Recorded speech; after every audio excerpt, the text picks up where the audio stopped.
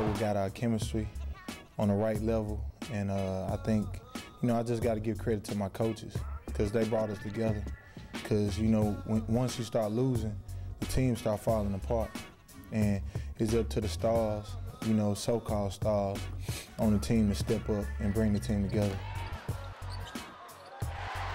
Man, all I was saying this summer was I don't want to get hurt, and once I got hurt, it was really emotional for me.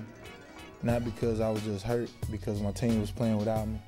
And the games that went on TV, I listened on the radio, and I'm like a sick old man just jumping up and down and stuff like that. So it was real great, man. And I think the thing, like my ankle, is not 100% right now, and it wasn't 100% when I came back to Georgia.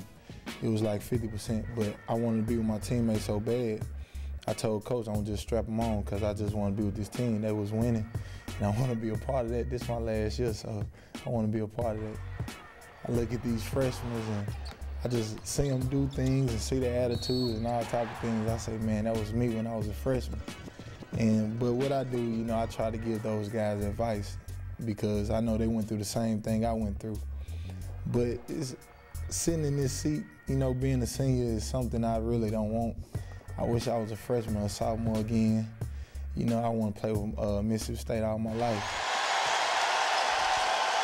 And the 9th largest crowd in start. Oh! Gordon to Rhodes! The play was kind of unexpected. I seen Jamont going, and it's something that we always been doing since we here, but he ain't never gave me a pass like that. So it just shocked me for a minute, so I had to Randy Moss to pass and catch it. And once I got it, I just knew it was something special, but I didn't think it was going to be #1 for ESPN. I knew it would probably be top 10, but when it was #1, it was real exciting. I texted Jamont on the cell phone, and we were laughing about it.